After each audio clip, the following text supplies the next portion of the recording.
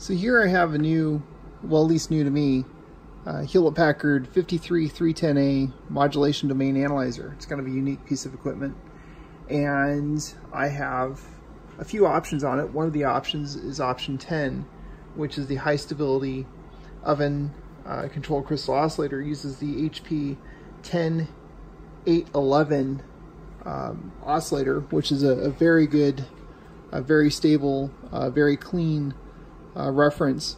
And I intentionally tuned it a little bit off frequency. You can see on here my 53132A counter. It's the reference oscillator is a little bit low, and I'm referencing this against my BG7 TBL DPS discipline oscillator, which is also feeding through BG7 TBL 10 megahertz distribution amp. And on my oscilloscope here, I'm syncing off of channel 4, which is from the 10 meg distribution amplifier, and channel 1 is coming from the reference output of the Modulation Domain Analyzer, and then feeding to the input of my frequency counter.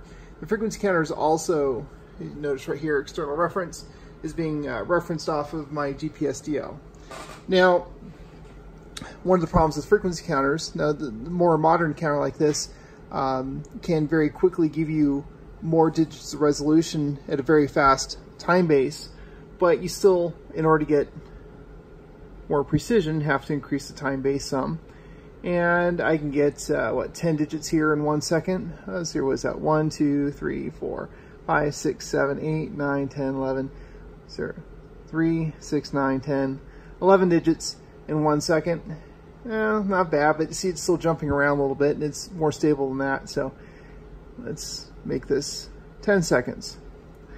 And this will give me a much, I still have to wait now 10 seconds per gate to get a better idea of the stability and really get a better accuracy the kind I'm looking for. Now it makes it very difficult waiting 10 seconds per adjustment. Of course, you can always use the old scope sync method and tune it to where the patterns are locked together and not drifting. But let's go ahead and utilize the Modulation Domain Analyzer and its ability to graphically show you the frequency and use it as a frequency counter as well. So I have it completely not set up at all for what I want to do. So I'll show you the process of basically getting it set up. And so we're just going to take, this is another output from my 10 meg distribution amplifier. Plug this in here. And just to get a quick setup, we'll hit auto scale. Okay, so it gives it a real quick setup. A few things like under input, it sets the voltage threshold, 50% voltage threshold. It sets up a few things and gets the unit basically set up quickly for you. It sets the center frequency to whatever frequency you're feeding into it. In this case, it happens to be 10 meg. So let's just go over to histogram, turn that to histograms, go to fast histogram, and then number of measurements, let's just make that 1. And then let's zoom in a little bit here first. So sorry, then back up so you can see the buttons I'm pushing. So vertical, let's make this a little more fun. Let's go down to 1 hertz. There we go. And we want under histogram, let's turn accumulation off. And then marker, let's turn a marker on. Let's turn a marker on at, see your marker on, see your, oh, here we go. Then we want to make this 10 megahertz here. Megahertz, that one. We'll make that one same 10 megahertz. Okay, so now I got a marker here at 10 megahertz, and we see it jumping around quite a bit. Well, if we go over to sample, and let's turn it off auto, let's make this 0.1 second. There we go, that's a little more stable. So now we got a visual representation of the time base on this is a little low, as you can see up here. And so hence it's reading the frequency a little high. Now on the back of the unit, you can see right back there, that little bulge sticking out the back, that's the HP 10811 oven controlled crystal oscillator, and I got my little tuning stick plugged in there. So I'm gonna grab a hold of that, and we're just gonna try to get this guy back on frequency here. Oh, that's the wrong way. Let's go this way. You can see getting a little closer, a little closer, a little closer. Right about there. Now, that's pretty good. That was pretty fast. A lot faster than waiting for that thing to update. Now, we also notice on the scope, it looks pretty solid. But let's zoom in some more, because the beauty behind this instrument is, it's a lot of people call it a frequency microscope, and you can really zoom in and see what it's doing. So let's go back to the vertical menu. 1 hertz, it's 1 hertz span, so let's go 100 millihertz span.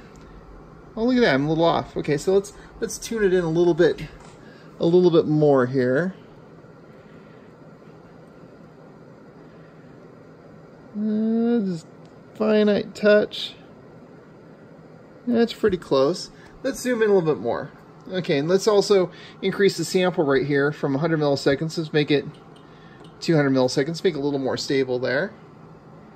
And then let's go back to the vertical menu and 100 millihertz. Let's make this 50 millihertz, so 0.05 hertz span. It's pretty good. Let's zoom in a little bit more. You can also use the knob here. So let's go ahead and say it's 20 millihertz span. Let's go down 10 millihertz span. There we go. We're getting nitty gritty. Now, how far off is this frequency? Easily, I mean, it's hard to tell just looking down here. You can also look at the mean down here. And since I'm not averaging and doing a history accumulation, whatever every one reading is this reading down here. So let's it's kind of hard to read that. So, but what we can do is the markers.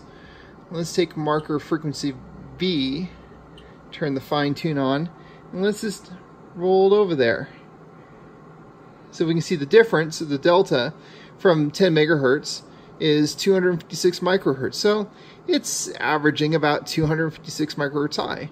It's a lot easier to read the delta from the marker than it is to read this down here. But let's make this really nitty gritty. Let's go to the maximum sample interval, 500 milliseconds. Make it as stable as possible.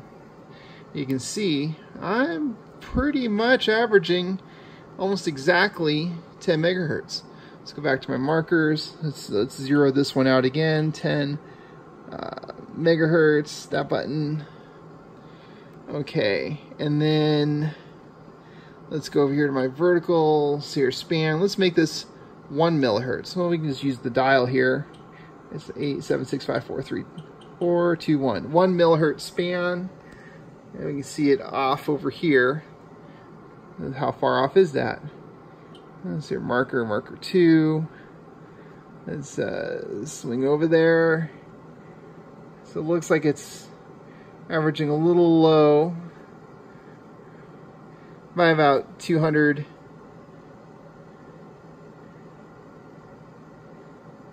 We're nitty gritty. We're in the hundreds of microhertz, a couple hundred microhertz right now, back and forth, which is pretty finite, but gives you a really fast idea of where you're at visually, well beyond the capabilities of trying to sync it with the oscilloscope, and much faster, and also even at a greater resolution.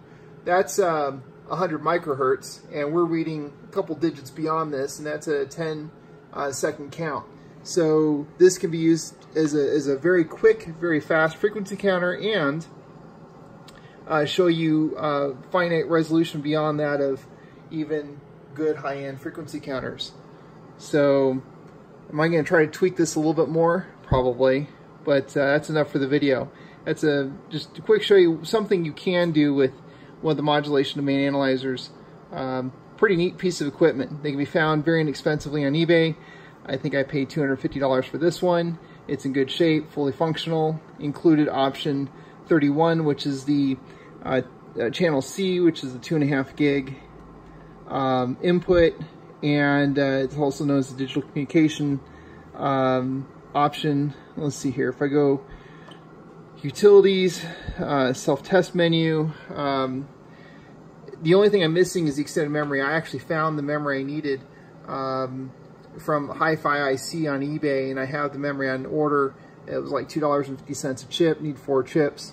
So I have channel C, and then the RF communications. Those two are option 31. Option 10 is the oven oscillator, and then option 01 would be the extended memory. And that just gives you a deeper field in the panorama view up top, which, how useful is that? Who knows? Anyways, back to display. Neat piece of gear.